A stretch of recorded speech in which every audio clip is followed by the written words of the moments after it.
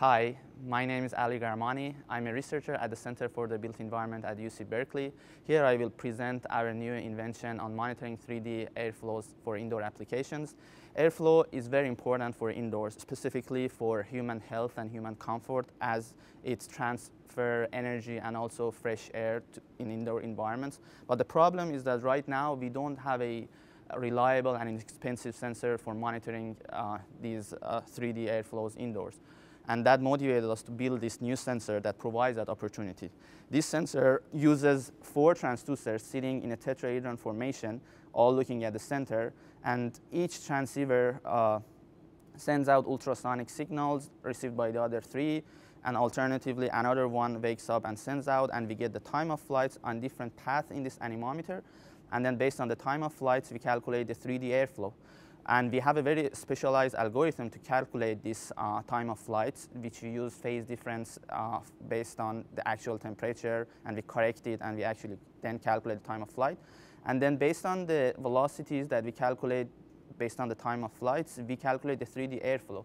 And specifically for 3D airflow, because we have shieldings happening by the arms and the structure of the anemometer, we need advanced algorithms to compensate for those. And we spend a lot of time on tuning all these different components. Plus, for example, we have added these small arms to minimize the reflection as the vibrations are being piled up in the membranes to the point that we make the measurements.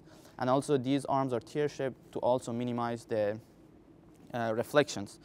And so we have tested the anemometer for different conditions. We have really good accuracies, about 3% absolute airflow and less than 3 degrees, both for the air angle in the radial space, in the horizontal space, and also the vertical.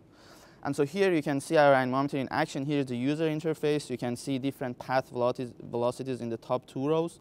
And we calculate then Vx, Vy, Vz, and then accordingly the overall velocity, radial angle, and vertical angle.